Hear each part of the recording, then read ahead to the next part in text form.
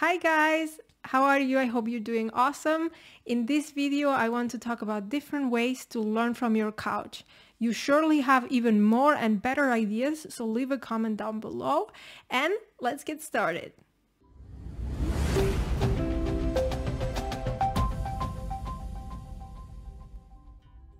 So there are many ways to learn from your couch. One of them are podcasts. You guys know I love podcasts. Recently I've been using them a lot for Swedish, Let's Svenska med Oscar, Simple Swedish Podcast, and I also love videos. So you can watch videos from your couch or listen to podcasts from your couch. You can also listen to podcasts doing other things like cooking, walking, or whatever you feel like doing. So that's a great strategy. Then something I've done, and I'm very glad to tell you guys that this video is sponsored by italki, which I've been using for over 5 years.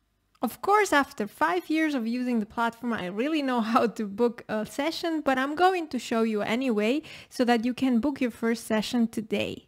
So you simply go to italki.com, and if you don't have an account, you create one, and then you go to find a teacher.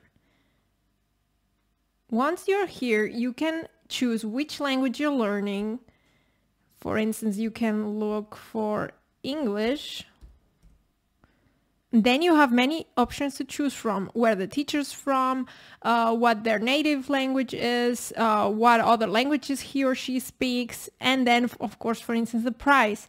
So you can see there are a lot of different price ranges and you can adapt them to whatever your budget is. Then you can also think, what lesson type would I like to have? I normally take conversation practice, but you can just simply focus on whatever is important for you. For instance, business English. Then you can also choose the time, like, okay, Friday from 12 till 8, for instance. And then you can choose from professional teacher or community tutor. You can also choose both and then see which results you get. Whenever you've chosen a teacher, you click on book and then several options will appear. For instance, a 30-minute trial lesson, which is normally cheaper.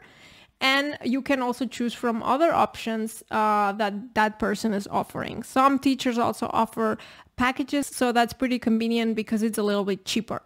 Going back to the topic of the video, you don't only have italki. You could, get a tandem. You could go to a offline school if that's your thing. You could look for a teacher in another platform as well, but talking, getting a tutor, getting a teacher, this can be a huge help. And you can do that from your home. So if it's offline, like going somewhere, you cannot do it from your couch, sorry. But there are many options you can do online nowadays, so that's something you can do. So we've seen podcast videos and also, teaching or tandems that are options you can use from your couch. And what else can you do from your couch? Well, you can watch not only videos, but also movies. You can listen to music. There are really many things you can do. You can also read. So reading would be something you can definitely do from your couch. There are different types of books. Some are adapted to your level if you're getting started. Some are, normal, regular books you can read. And I don't know if you've seen it, but I had this challenge last year to read my first book in Russian. And I wasn't that good at it. So what I did was just, approach it in a very chill way, I would say. Like having a routine, which is a daily routine of reading one page. And then just going it one page at a time, right? Just don't get overstressed about it. You don't have much time, maybe. Well, then just do 10 minutes a day.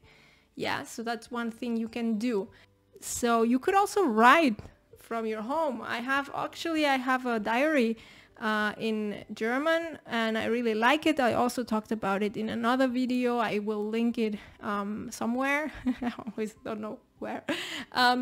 Yeah, so basically you can do almost anything from your couch. So you can be a couch potato and still learn languages.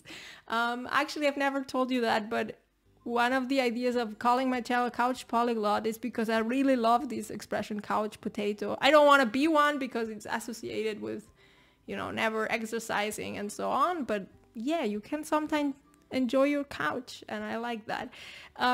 Yeah, so let me know what you think about it. Like, what else can you do to improve your language skills from your couch? What do you usually do? And what did you think about the tips? Yeah, I hope they were interesting. I mean, probably nothing new, but it's always maybe interesting to try new things out. You know, maybe you're not a podcast person. I used to think I'm not a podcast person. I never listened to podcasts. I thought I'm more like a video type of person.